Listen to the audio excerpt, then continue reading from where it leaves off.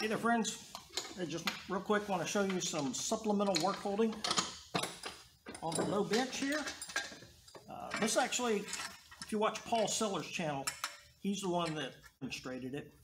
Just a bar clamp, picked this up from Harbor Freight. Clamp it in the piece and then clamp that in your vise.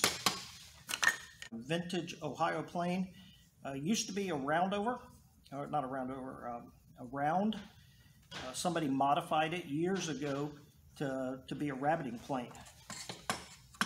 The only real challenge is to make sure you're holding it in the correct angle.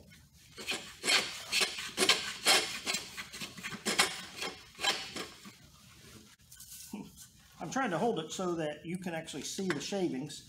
Otherwise, I would actually just put my hand here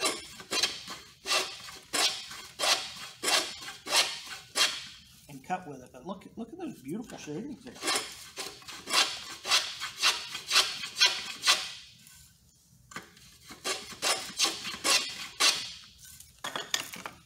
When you get ready to do the other side,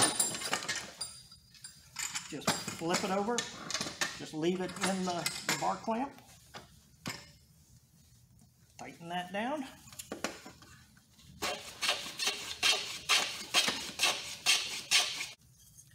Nice crisp. You can see the challenge here, keeping it at the correct angle, but those are some nice, pretty crisp lines for a plane that's at least 120 years old. All right, friends, take care. God bless.